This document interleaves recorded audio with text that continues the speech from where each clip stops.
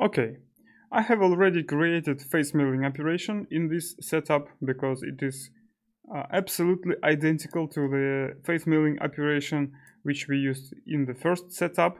So now we will make the machining of this pocket. So I create new roughing waterline operation.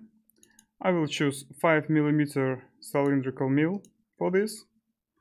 Okay, then I will select this contour. This will be job zone, and I will adjust strategy a little bit.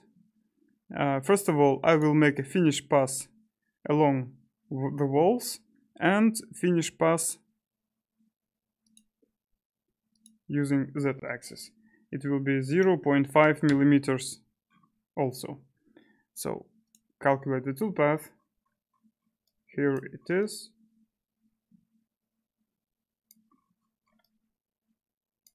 Okay, this is ready.